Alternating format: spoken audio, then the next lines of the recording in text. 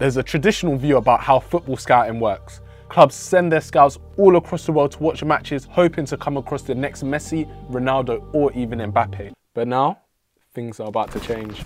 We're hearing more and more about how AI is changing the world that we live in, and this is no different in the world of football. AiSCOUT is a platform used to equip sports organisations with the technology to analyse athletes around the world. Videos are uploaded to the app, identified and assessed based on their performances. Launched in 2021 in partnership with Chelsea FC and Burnley FC and many other clubs, the test system saw success, with 45 plus players being trialled and signed.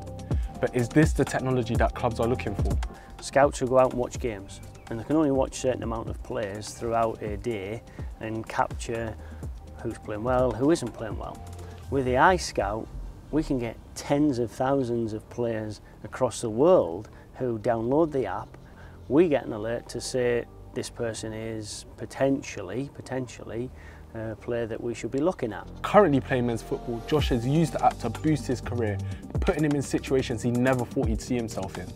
Luckily my scores were very good, so then I got the opportunity to play against Burnley. Playing against a team like Burnley puts you in the environment of a pro club, so professional scouts can actually see you rather than them having to travel down to see you. The odds of making it as a pro baller are fewer than 1%, so how can aspiring athletes hope to reach that top level? Well, AiSCOUT hopes to make that happen. With an official launch in summer this year, they are hoping to branch out to many different sports, giving opportunities to those all around the world.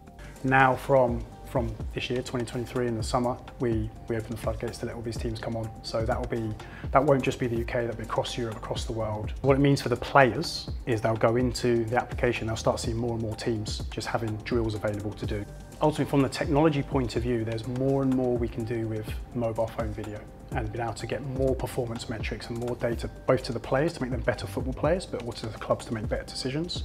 It is frequently argued that AI is taking jobs, with ONS figures showing that a quarter of jobs disappeared between 2011 and 2017. So, could we see an end to traditional scouting methods? Sport's multifaceted. There's always going to be things that the AI can't do. We talk about attitude on the pitch, and there's things that the scouts and the human eye is always going to know that the AI is not going to do. So what do you reckon? Is AI the new way of being scouted as a professional athlete?